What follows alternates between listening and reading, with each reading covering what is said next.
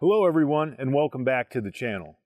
As you can tell behind me and on the ground, we're not too far away from whitetail deer hunting season, at least in Ohio. Last fall we talked about chokes and modified chokes and whether you should use a rifled slug or not in your specific shotgun. I believe during the course of that video I happened to mention a hack that you can use out in the field in the event that you find yourself out hunting deer with a choke in the end of your shotgun barrel. A lot of people use shotguns for multiple purposes, and many as the hunter has been sort of caught out in the field with a choke that he does not know will actually allow a slug to pass through it. A friend of mine put me onto this tip a couple of years ago, and I think it's very useful and quite actually amazingly simple, but really works. I have my shotgun behind me. We've seen it before on the channel. It's just an inexpensive Citadel semi-automatic 12 gauge. But I put a choke in the end of the barrel, and when I grab it off the table, I'm going to try to get a close-up of right now how far the choke is sticking out past the end of the muzzle. And when we fire the shotgun a couple of times, that's going to become important, especially when you see our dime demonstration. So let me grab it right quick, and I'll show you what I'm talking about. As you can see, none of the choke is sticking out past the end of the barrel. And when we do our dime test, you can see it sort of goes.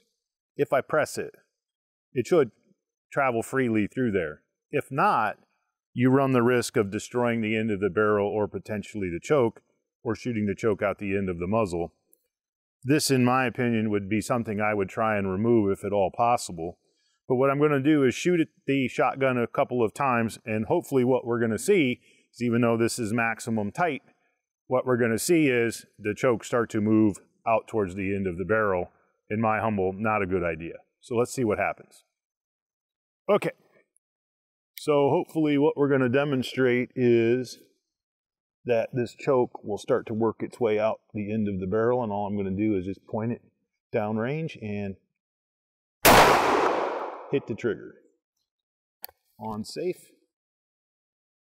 Oh yeah. Oh yeah. Couple of more rounds will bring it right to the surface. Okay, ready? I'm gonna go 3 in a row, Matt. Just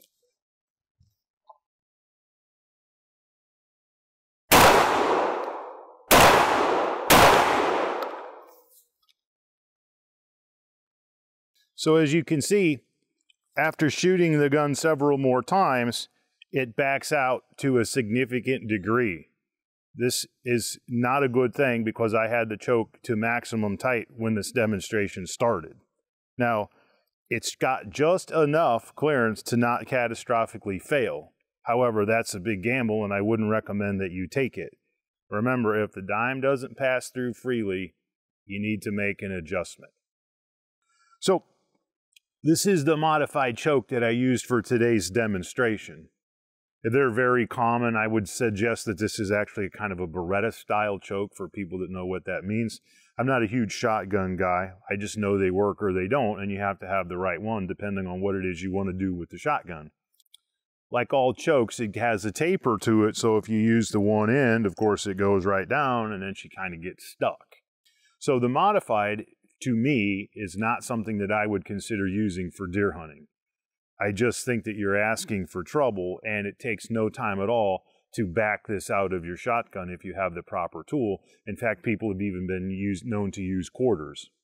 Not an uncommon thing.